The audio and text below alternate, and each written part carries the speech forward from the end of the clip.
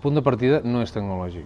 El punt de partida és humanístic, per dir-ho d'alguna manera. Un es planteja, davant d'un projecte com aquest, que és quina és una nova relació amb el públic. O sigui, com podem relacionar un patrimoni cultural, com és un monestir, amb un públic, per interessar-lo, per captivar-lo, per fidelitzar-lo. Després, a partir d'aquí, sorgeix una reflexió més museològica, que és quins nous llenguatges, quines noves experiències, quines noves sensacions podem oferir amb aquest visitant hipotètic perquè trobi aquesta proposta atractiva. I la tercera fase és que, com que ens hem d'inventar noves experiències, necessitem absolutament la tecnologia. Per tant, som els que més creiem en la tecnologia, però alhora també som els que menys hi creiem. La tecnologia en si mateix no aporta res. El que aporta veritablement és la construcció d'idees noves. Des del punt de vista de musealització, se separa de les tendències actuals tan pedagògiques, de saber si hem d'introduir més elements tecnològics que sempre apunten això a la pedagogia, a dir-li al visitant el que ha de veure i interpretar, cosa que evidentment podríem fer, perquè podríem introduir tant a l'entrada com a la sortida pantalles, vídeos, diferents elements en el que donaríem una imatge de museu avançat al dia o mantenir aquesta imatge de museu d'anys 70 on no hi ha aquests elements. El debat no és tecnologia sí, tecnologia no, i per tant no si els museus són més interactius i va més gent o s'ho passa més bé, que en alguns casos és així, sinó més aviat el tipus de, per una banda, contingut que oferta aquest museu i per tant la idea o el nucli temàtic sobre el qual gira aquesta institució i per l'altra l'experiència que tu aportes. Sí, el fil d'aquesta proposta és tenir una relació emocional amb el visitant per fer-lo no tan sols entendre, sinó especialment viure un viatge en el temps. Segurament tots hem tingut experiències de visitar museus que potser pel nom no haguéssim entrat mai, entres, continuen sent peces penjades, quadros a la paret, peces en vitrines i tal, però té un encant, té alguna cosa, té una part experiencial que no sabries explicar, però que et fa que surtis d'aquella visita i dius, ostres, tu, el recomanaré, justament per una part no tecnològica. En molts sentits, Dalí es va avançar a el que ja actualment és la moda, que és buscar recintes on el visitant tingui una interacció en el que veu i on no sigui un element passiu. Hi ha una cadena de temps, que és la que mana en aquesta museografia.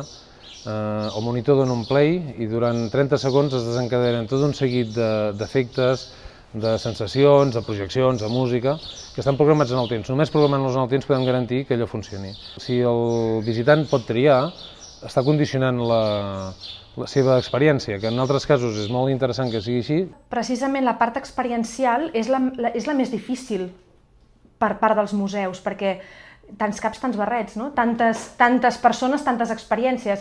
Dalí no volia, en principi, que el visitant estigués condicionat ni per als títols de les obres ni per un itinerari concret, sinó que ell entenia el museu com una gran obra en si mateixa on el visitant es perdia i per ell mateix anava descobrint els 1000 detalls que hi ha en tot el museu. El castillo, como hablábamos, es un bien de titularidad privada gestionado por la Comunidad de Madrid a través de un contrato de arrendamiento.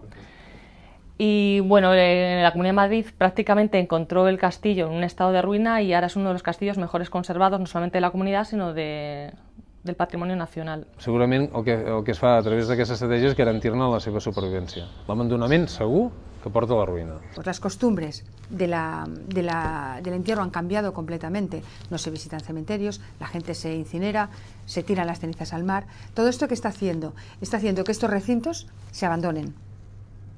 No tienen el público que los mantiene vivos. Entonces hay que cambiar el uso un poco. Y entonces, si los ponemos como recintos histórico-artísticos de la ciudad, se conservarán, porque realmente son unos patrimonios importantísimos para las ciudades. Está la historia de la ciudad ahí. Y también nosotros creamos nuestros propios productos. Por ejemplo, lo que hablábamos antes de las visitas teatralizadas en el Castillo de Manzanares el Real. Tenemos el orgullo de trabajar en él y de continuamente restaurar no solamente los bienes muebles, sino lo que es, por ejemplo, el entorno. Són projectes que a la base tecnològica també ens ajuden a una altra cosa, que és la millora constant, perquè té un punt plàstic. En una museografia de plafons, un cop has fet un plafó, si vols millorar-lo l'has de canviar. En aplicacions tecnològiques també has de canviar coses, però el suport et permet modulacions. canviar les músiques, projectar imatges diferents de les que projectaves anteriorment. Y bueno, las actividades culturales allí van increciendo, desde conciertos de música antigua, exposiciones temporales desde cerámica antigua. Ahora mismo tenemos en marcha Tormentaria, que es una muestra de elementos de asedio i asalto desde la Edad Media hasta Leonardo.